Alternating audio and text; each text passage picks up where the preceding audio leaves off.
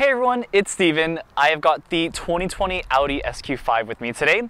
I am in St. Louis for a quick Memorial Day weekend trip and thought I wanted to get something fun, a quick performance SUV. This is actually my first time driving something in that segment, so I wanted to give a quick review, go over the overview, exterior, interior, tech, show some driving, and then finally close off with some overall thoughts and recommendations. The SQ5 is the performance version of the wildly popular Q5. This is Audi's best-selling vehicle in their lineup. It fits right between the small Q3 and the larger Q7 and Q8. So you can see here, it's got really attractive styling. One of the biggest reasons this car does so well is because it really combines comfort, great styling, and kind of sportiness. You would be surprised at how quick the normal Q5 is. This takes that up a notch as it is the SQ5. For those of you who don't know, Audi has S-line models and then also RS-line models. RS is kind of the really performance version. Those unfortunately don't exist for the Q5 so far, but I really wish Audi would make an RS Q5 because that would be super fun. But right now, the SQ5 competes with things like the Macan S. It actually shares an engine with it, which is really interesting and from the Volkswagen group. And it also competes really popular AMG GLC 43. That's probably one of the biggest competitors. And then you've also got the BMW X3 M40i. Those are the main competitors for this car. So the SQ5 starts at a base price of about $53,000 for the lowest trim, which is the Premium. The model I have here is actually the Premium Plus, which brings it up to about $58,000, and with options such as the awesome S Sport package, which is a $3,000 package, this car actually MSRP is right above $63,000. For those of you wondering how the mileage is on this car compared to the normal Q5, a little lower as you would kind of expect from a performance variant. This gets about 18 city and 23 highway miles per gallon. So really not that bad, kind of what you would expect from a performance car, but still, if you're buying a performance car, you're not really hoping to, make that up in miles or anything like that. And finally, you guys will notice, if you're in tune with the automotive industry, that this car actually got refreshed for the 2021 model year. It has a new grille, looks really good, really slick, especially for the SQ5, and it also has some refreshed, exterior styling elements in general, but the grille is the big part. And the inside has a new infotainment screen. That is a huge thing. It also has the updated MMI infotainment, which is more responsive and looks really good. Alright guys, let's talk about the exterior styling. I think Audi did a really great job with the SQ5. Again, like I just said, the 2020 model is actually, out of date now at this point. The 2021 is where you refresh the exterior, but you still see you've got a really handsome grille here. You've got the typical Audi logo, looks really nice, and you've got kind of these horizontal slats and these vertical slats. I won't say it's the most attractive thing. I think Audi always tries to be a little modest with their styling, but you'll notice that, some of these blacked out vents here in the side and the blacked out, caps on the exterior mirrors, those are actually part of the $600 black optics package, which I think make this car look a bit more aggressive and definitely fit that SQ5 name. So otherwise, you can see you've got really nice daytime running lights. These are really gorgeous, full LEDs, and I think they're part of the symbolic nature of how luxurious Audis really are. And you can see here we have got the Daytona gray pearl color. This looks really stunning in the right lighting. I feel like I wasn't sure if it would kind of differentiate itself from the normal gray, which Audi calls quantum gray. This is actually a $595 upgrade over the normal quantum gray, but it really looks nice, especially right after a wash. It looks super clean and gorgeous. The wheels here, I think, are one of the biggest standouts. These are an anthracite finish, which looks very fancy. You've got this really interesting design here where these little, white parts jut out a little bit. I wasn't sure if I would like that, honestly, but the more I'm with the car, the more I actually do like that. But you can see you've got the gorgeous red brake calipers. I love that. That is part of the $3,000 S Sport package. Moving along the side of the car, the side profile is, like I said, modest. It really doesn't scream performance car to you, especially if it doesn't have the, the wheels and the red brake calipers, but you've got some aggressive body lines and kind of like in typical Audi fashion, it just looks quite good in general, but still a little modest. Going into the back, I will say this is one of my favorite parts of the Q5 in general, the sequential turn signals. I love this. Ever since Mustang started doing that a long time ago, right? This looks so good, and I still feel like this is one of my favorite parts of Audis, even the newer ones like the e-tron and all that sort of stuff. It just looks high-tech, and I feel like that's one of the biggest things Audi tries to show you, that its tech is above the other competitors.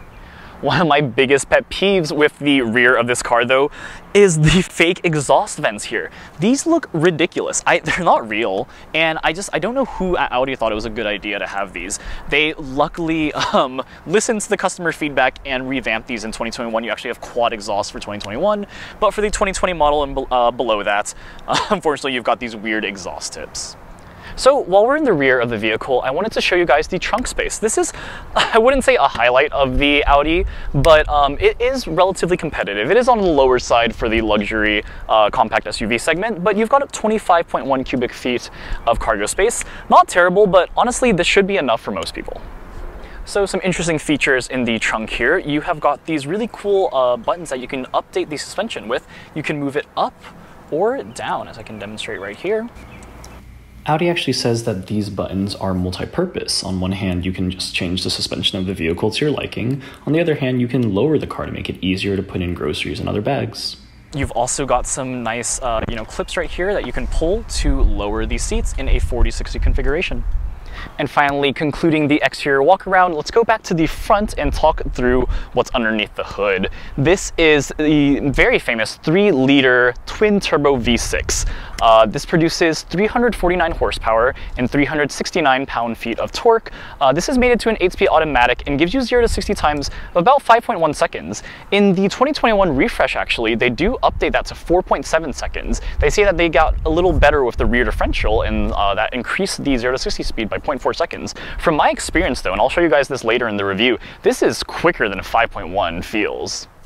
Alright guys, what a cool startup animation right there.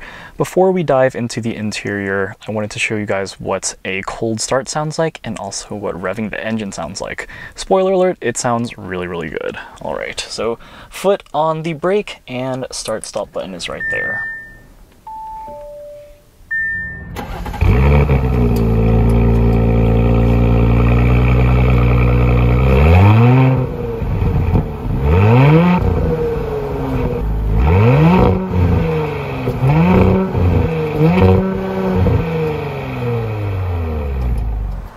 Heading into the interior of this car, this is something that Audi has always done really well in my opinion. Their interiors always look top-notch. You can just tell from this door, right? Look at the carbon fiber inlays. That is a $500 additional package there, but looks really fantastic throughout the entire cabin. You've also got Alcantara leather upholstery. That's really nice for, something that's not the most high-end, RS model, right? This is just an S, but still feels really luxurious. Even this black interior, which normally doesn't look too fancy, right? I kind of want those red leather seats, but this looks really, really good, really high quality. This is a $1,000 package, getting this really nice diamond quilted fine Napa leather, and it's so comfortable. Probably one of the nicest seats I've ever sat in any sort of car. The bolstering you can see is huge. It feels very sporty. You've got the S-Line logo on the seat back, and just this cabin just looks so high quality. And you do have power control seats for both of the front passengers, kind of as expected. You've got lumbar control here, but I think it's only about 10-way or maybe 6-way. It's really not that much. It doesn't feel as luxurious as some of the other cars that I would expect for this price point. And these seats do have a manual thigh extension, so unfortunately not power, but you can extend that, which feels really good. And kind of moving to the center area, you can see it looks very high class, right? You've got the carbon fiber inlays here as well. A $500 package, but very, very much worth it in my opinion. You've got an interesting little storage space here for your phone. I really just wanted to put my sunglasses here. But yeah, otherwise the interior looks nice. You've got the S-Line badging right there as well, just so people know you're not just in a normal Q5 here. You've got a USB port here, and you've got some more storage here. I actually thought for a moment that this was the wireless charging pad, but it's actually here. This is kind of a little bit of something that I don't like in this car. So the wireless charging pad looks great and works great here, right? But where are the cup holders, right? Turns out they're underneath this, so you actually have to move this back in order to access your cup holders. So most people just end up keeping, in this configuration, which means you can't really use this too well.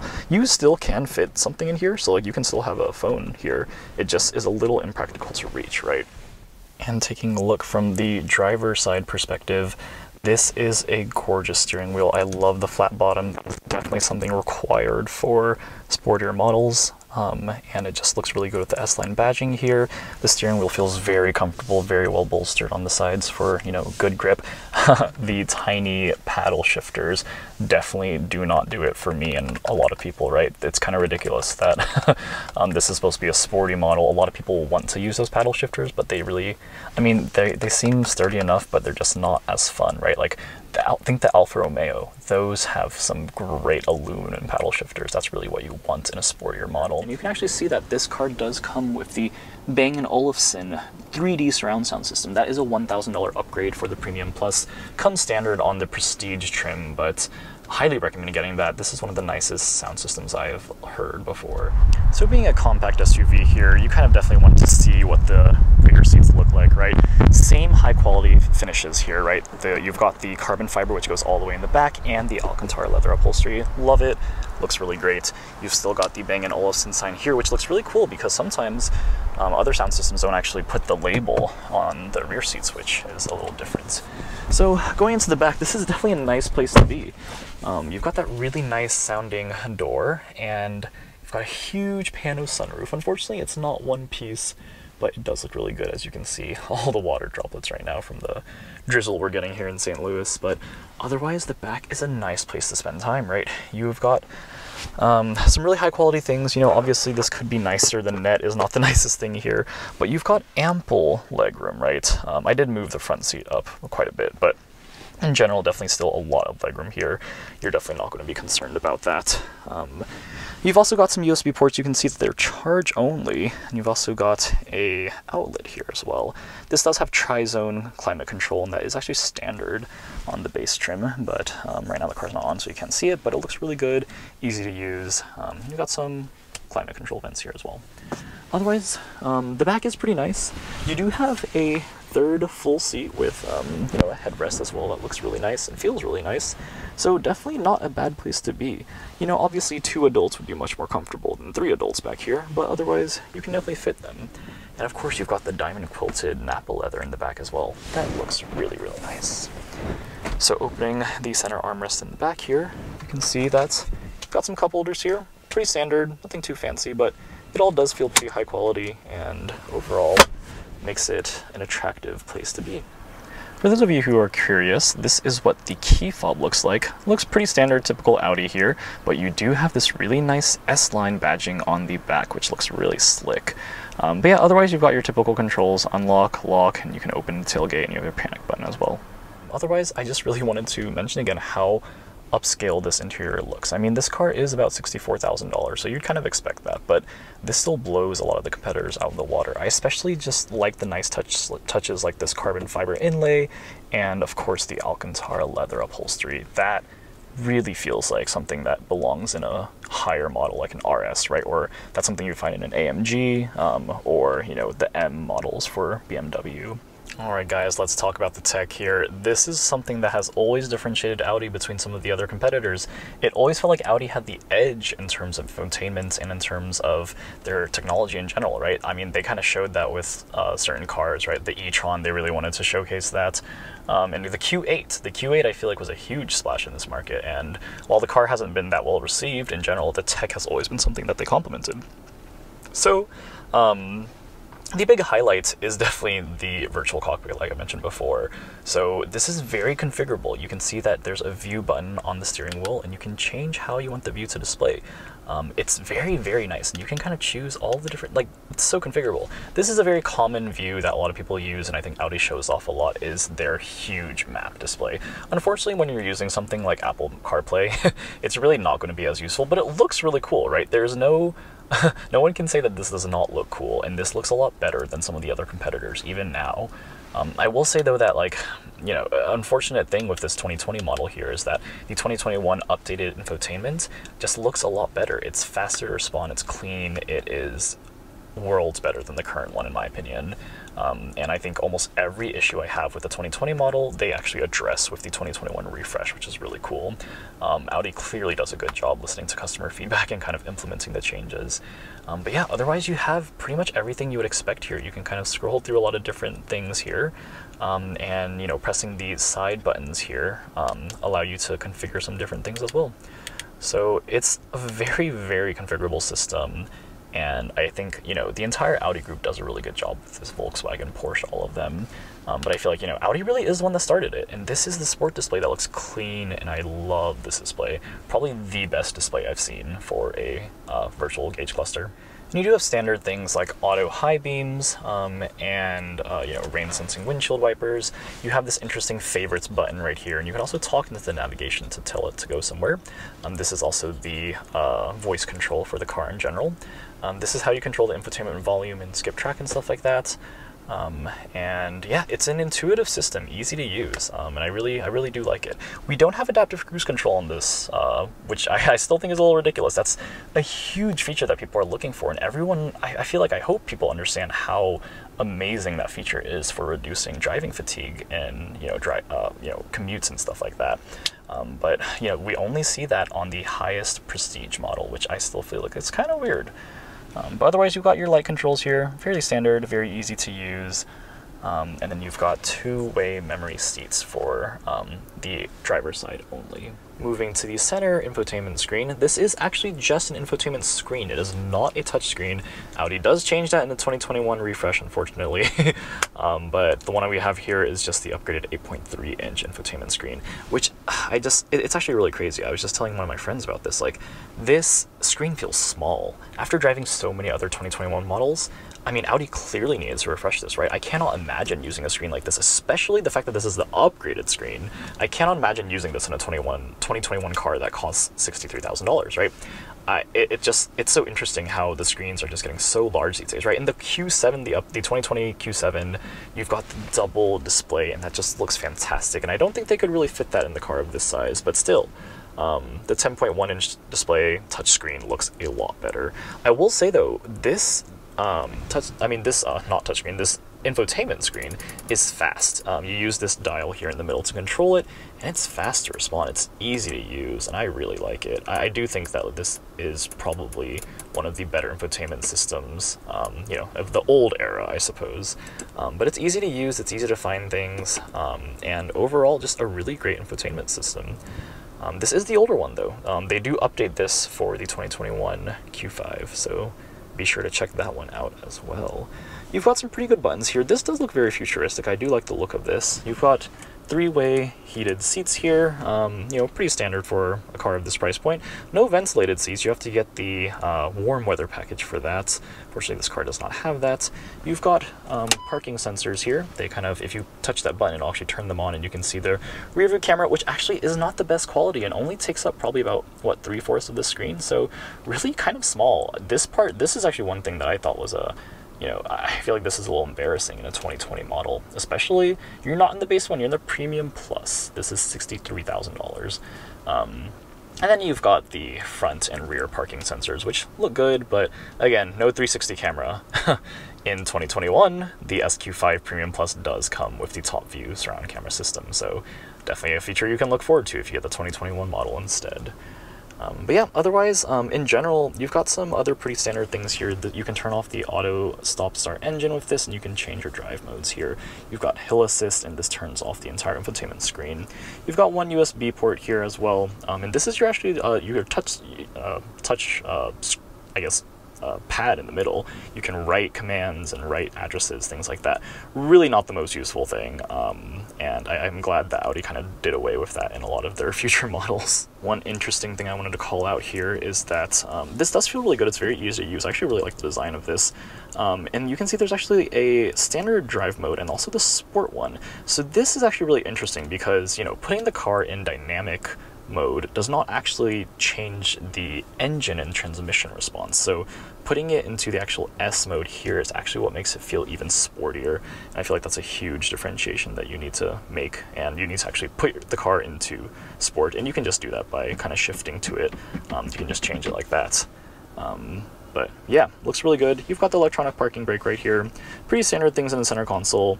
I will say it's a little busy, probably because of this, right? You just don't need this, and you really don't need the weird things here. And I think, going to the touchscreen, very good idea. Allows you to clean up some space here, and hopefully not have this weird thing going on with the charging pad in the cup holder situation. And finally, closing off the tech portion, there really isn't too much to talk about here. You can do navigation, you can pull up the map on this screen as well.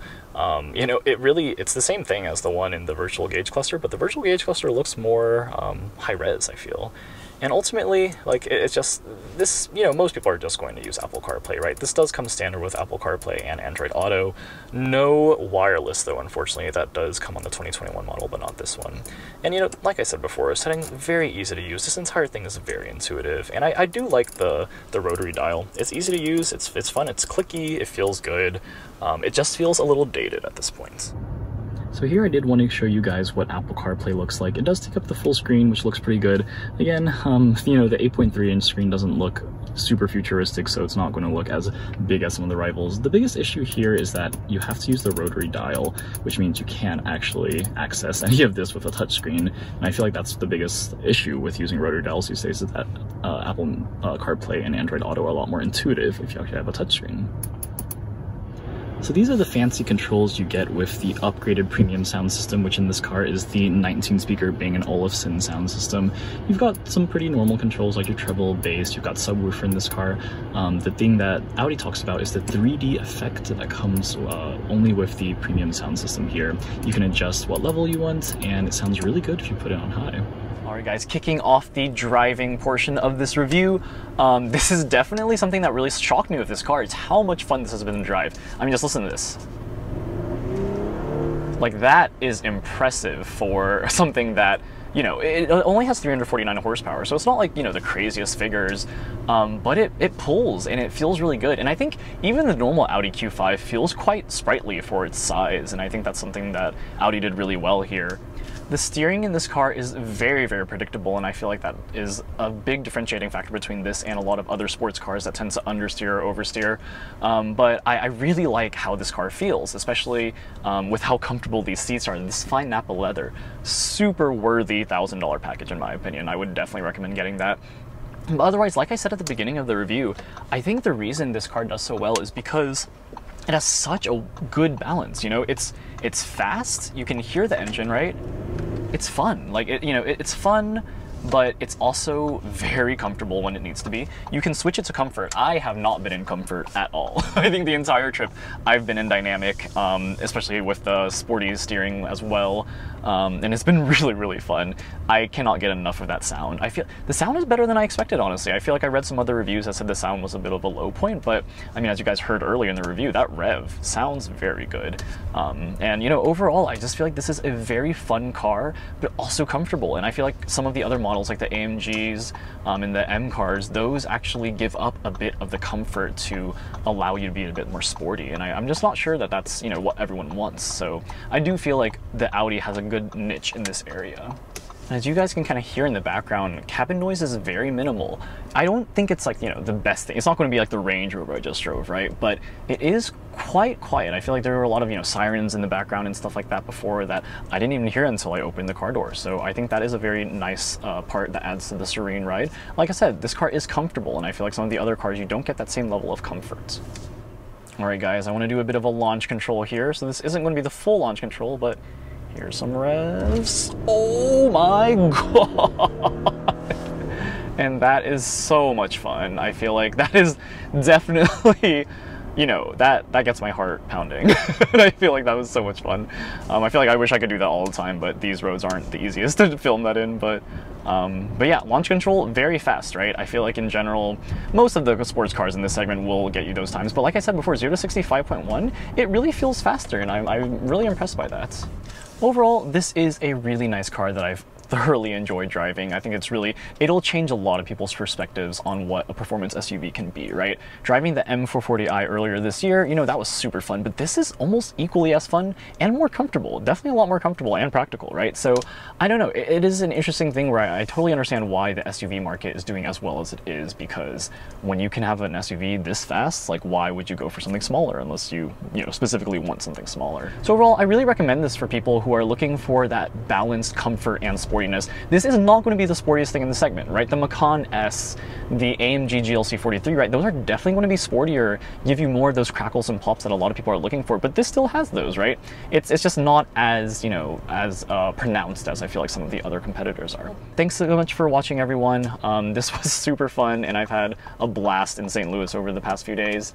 You can check out my other videos here, subscribe down here, let me know what other cars you want me to review, and I'll see you guys in the next video.